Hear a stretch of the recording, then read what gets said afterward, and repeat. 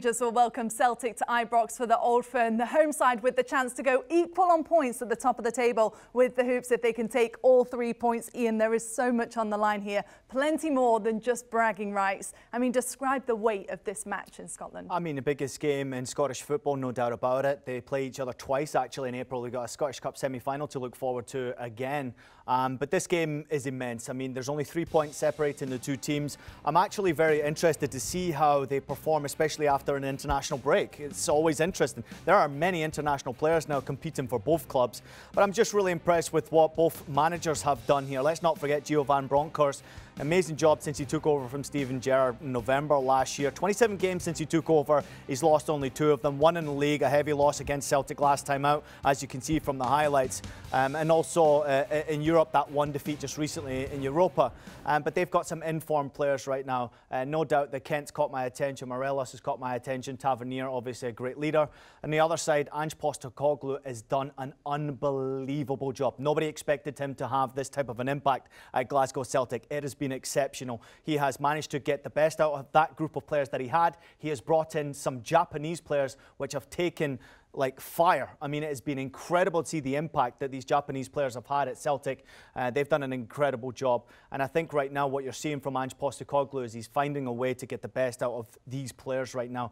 They will be competitive. There's no doubt about it. They'll want to preserve that 3-point lead they have above Rangers right now. But I think it's going to be very interesting. What a tough game it's going to be. No, it's going to be massive, Ian. I think that the most important for Van Bronckhorst is to try to put away the result of the first leg, because it's very important to understand that players always they have the two teams. They are very consistent. They don't drop many points during the whole competition. They maybe lose 1, 2. You just mentioned Rangers just lost 2, and I think Celtic just dropped points against Hibernia, and it was quite a while ago. Then they've been very consistent also in the Europa League, as we've seen Rangers. But that goes of knowing that you lost big time against the biggest rival is very important to try to put it away. And when you arrive to this point where you know that losing that game, you could be a gap of 6 points, very difficult to get back and close it down. I think it's going to be the key point for Van Bronckhorst. After that, of course, in this kind of game, anything can happen. But it's very important to at least don't lose it. With a point, everything continues as normal, and you can have chance to get back. But if you lose, probably it's going to be game off for Van Bronckhorst team. Yeah, I agree with Lucho and Ian. This is going to be a tough one, I think, for, well, either team to get a result. I mean, I don't think Celtic really have to go out there and get a win. The first time, or last time they played against each other was at Celtic Park. It was a 3-0 win. This one's at Ibrox, so Rangers are very good at home.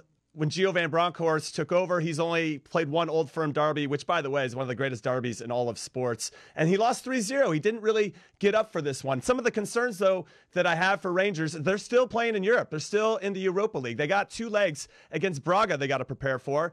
And Celtic got knocked out of the Conference League. So they only have domestic stuff to work. And then once the domestic stuff is over, they get into the Scottish Cup. Now, it's the Scottish Cup semifinals, and it's Rangers versus Celtic in the semifinals. So they have another Old Firm coming up. This one could really, I think, create some distance for Celtic. They just have to get a draw. There's 3 points difference from them. There's only 2 games left in the season. If they get a draw, and I think that's what they'll be playing for, at least being kind of conservative, then they're going to be fine. They're going to win the league after Rangers won it last season.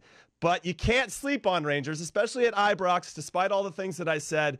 This is a big game for them, and a big game for Gio van Bronckhorst in particular, to try to put his stamp on things, to say that he can win at an Old Firm. He hasn't done it yet, so we'll see. And then from an American perspective, we got Cameron Carter Vickers playing center back for Celtic, and James Sands, who moved over for NYCFC, playing for Rangers. I don't know if he's going to start. He hasn't played too much for Rangers so far, but it'd be great to see him in this game. But whatever you're doing this weekend, make sure you make some time for the Old Firm derby. It is one of the best rivalries in all of sports.